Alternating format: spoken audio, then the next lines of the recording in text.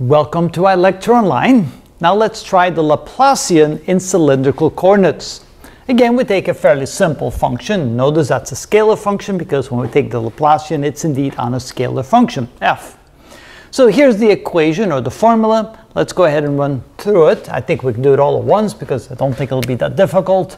So the Laplacian of the scalar function is equal to 1 over rho times a partial derivative with respect to rho times, or of, rho times the partial derivative with respect to rho of our scalar function, which is rho times the sine of phi. Now the reason why I wrote it out is because sometimes we kind of get lost in all that, and it's better just to kind of write it out like this. Okay, now we have plus 1 over rho squared times the second partial derivative. So we take the first, actually, you know what?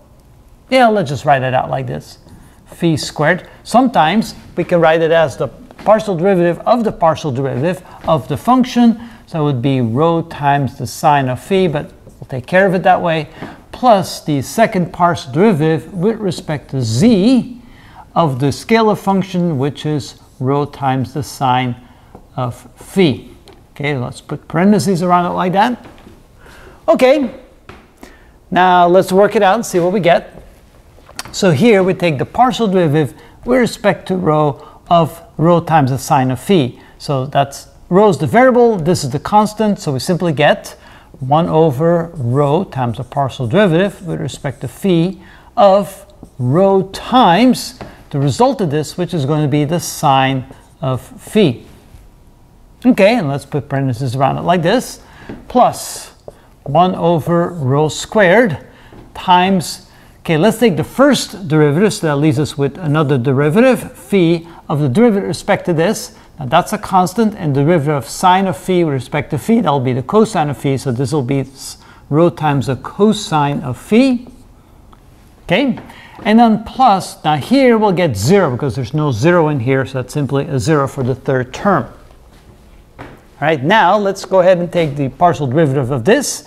So this is equal to, again, this is the variable, that's the constant, so we simply get 1 over rho times the derivative sign, which is the cosine of phi. Oh, wait a minute, wait, no.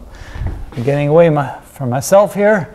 It's, that's the variable, that's the constant, so we simply get the sine of phi here, because that's constant when we take the partial derivative with respect to rho. Here we get plus 1 over rho squared times the partial derivative with respect to phi. So this is the variable, that's the constant. So we get rho times the derivative of this, which is the minus sine of phi. And of course, we get the plus 0. Simplifying this, we end up with 1 over rho times the sine of phi. And here we have a minus. And this cancels out one of those. So that's 1 over rho times the sine of phi. And look at that. We get the exact same thing in the two terms. So the minus sign, they cancel out. So we simply get 0. So in this case, the Laplacian of that particular scalar function is 0 after we do all that work. That is how it's done.